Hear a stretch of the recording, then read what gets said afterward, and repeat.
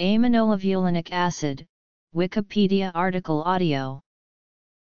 Delta-aminolevulinic acid, an endogenous non-protein amino acid, is the first compound in the porphyrin synthesis pathway, the pathway that leads to heme in mammals and chlorophyll in plants. 5-ALA is used in photodynamic detection and photodynamic surgery of cancer. Medical uses. Cancer diagnosis. Being a precursor of a photosensitizer, 5-ALA is also used as an add-on agent for photodynamic therapy. Photodynamic detection is the use of photosensitive drugs with a light source of the right wavelength for the detection of cancer, using fluorescence of the drug. 5-ALA, or derivatives thereof, can be used to visualize bladder cancer by fluorescence imaging. Aminolevulinic acid is being studied for photodynamic therapy in a number of types of cancer. It is not currently a first-line treatment for Barrett's esophagus. Its use in brain cancer is currently experimental. It has been studied in a number of gynecological cancers. It is used to visualize tumorous tissue in neurosurgical procedures. Studies since 2006 have shown that the intraoperative use of this guiding method may reduce the tumor residual volume and prolong progression-free survival in people with malignant gliomas. The US FDA approved aminolevulinic acid hydrochloride for this use in 2017. Side effects may include liver damage and nerve problems. Hyperthermia may also occur. Deaths have also resulted.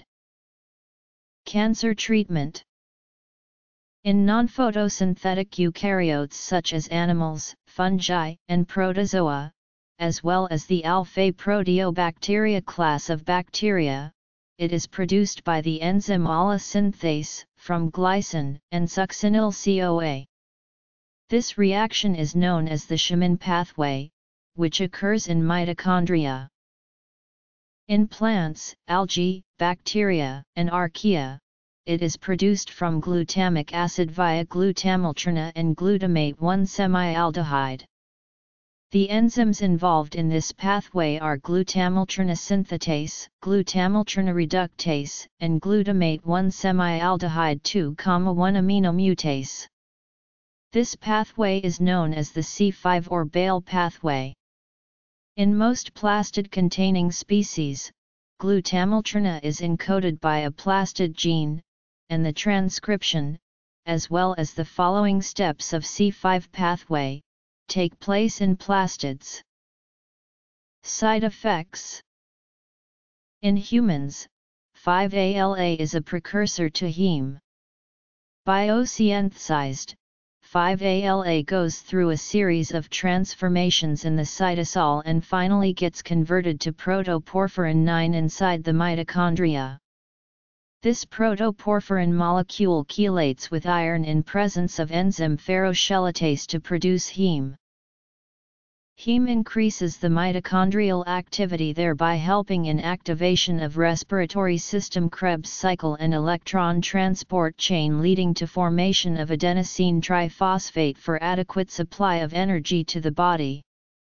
So, 5-ALA increases the basal metabolic rate of an individual, thereby increasing glucose consumption, and it helps in addressing the problem of low energy levels of patients. Cancer cells lack or have reduced ferrochelatase activity, and this results in accumulation of protoporphyrin IX, a fluorescence-generating substance, that can easily be visualized. Biosynthesis.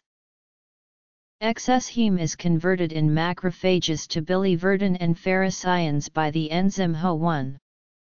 Biliverdin formed further gets converted to bilirubin and carbon monoxide.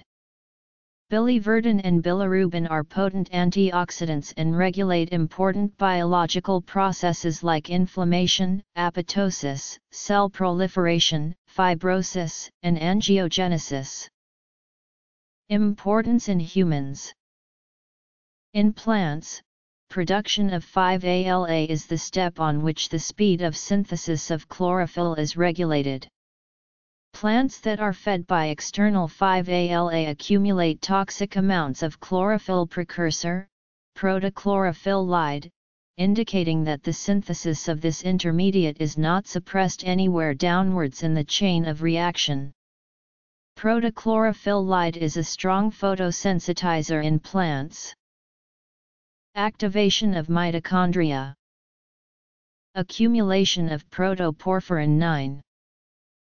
Induction of heme oxygenase 1. Plants,